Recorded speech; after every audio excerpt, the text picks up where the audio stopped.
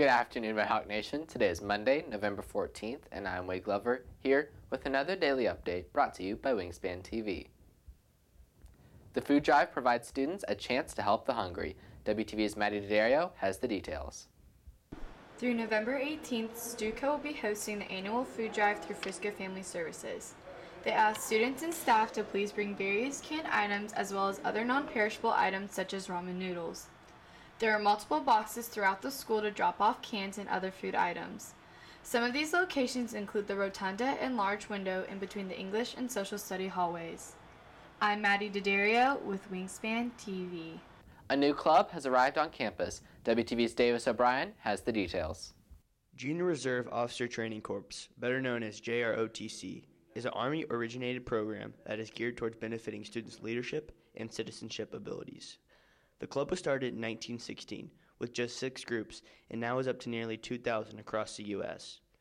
The first step in getting an official JROTC branch on campus just happened as the club was just given approval thanks to one student. I wanted to start a JROTC club because I felt like it was something Liberty needed, and I felt like it might be a good model for the district to eventually have a course. In the JROTC club, during our meetings before school, we will be teaching what actual courses teach, and then outside of school, we'll be doing volunteer work and helping the community. We'll be in contact with a recruiter or the JROTC programs in other areas to see what they're doing. As of now, the club is not a part of the JROTC national course as it lacks an officer to run the program, but the people involved are working towards that goal. In order to get a JROTC course in FISD, we would be the baseline or the standard and would be a model for the FISD administration, and they would base their decision off of us, whether they want a course or not. According to the official U.S. Army JROTC website, students involved in prior courses on other campuses across the country showed an improvement in attendance, graduation, and GPA. This is Davis O'Brien reporting for Wingspan TV. There's a new chilled treat on campus. WTV's Carter Brock has the details. At the same time Jamba Juice's headquarters was moved from California to Frisco, their smoothies had found their way into the cafeteria. Although Frisco ISD had been trying to get the smoothies into the cafeterias for a few years, they first became available for purchase earlier this year.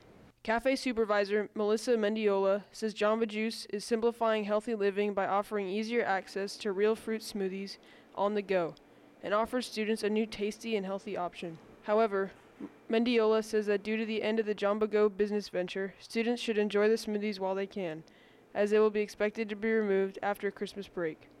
This is Carter Brock reporting for Wingspan TV. If you're looking for more from Wingspan, follow us at Liberty Wingspan on Twitter, Instagram, and Facebook, and check out our award-winning website, libertywingspan.com.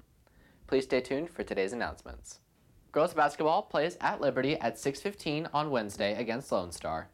Tickets are now on sale for Shrek the Musical. Students will not be able to park in the teacher parking lot by the tennis courts anymore until after 2:30 p.m. The entire east side of the school is open for parking. The annual food drive started last Monday. The school is collecting non-perishable cans of food and packs of ramen noodles through November 18th. That's it for today's Daily Update. This has been Wade Glover for WTV.